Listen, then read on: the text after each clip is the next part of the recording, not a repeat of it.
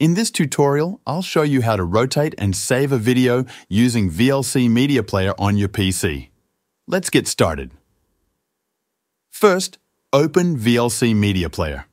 If the video you want to rotate isn't already open, go to the Media tab at the top left and select Open File. From your File Explorer, navigate to the video file you wish to rotate and open it. Once the video is playing in VLC, go to the Tools menu at the top and click on Effects and Filters.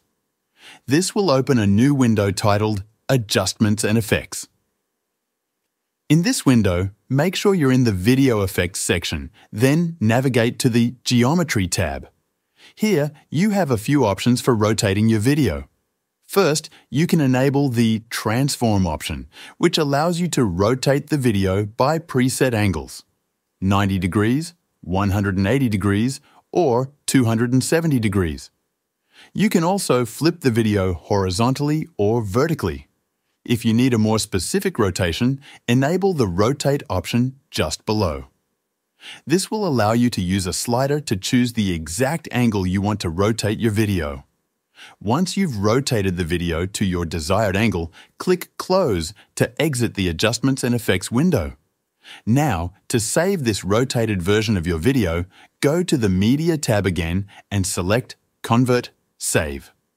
In the window that appears, click Add to select the video file you just rotated, then click Convert Save at the bottom. In the Convert window, make sure that Convert is selected as your option. You can also choose the output format for your video, such as MP4, if you wish to change it. Next, choose a destination folder on your PC where you want to save this rotated video.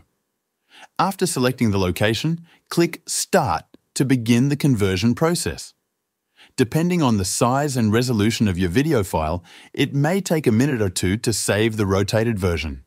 Once it's done, you'll find the new video file in the folder you specified, now permanently rotated as you wanted. I hope this tutorial was helpful. Feel free to leave a comment if you have any questions, and I'll see you in the next video.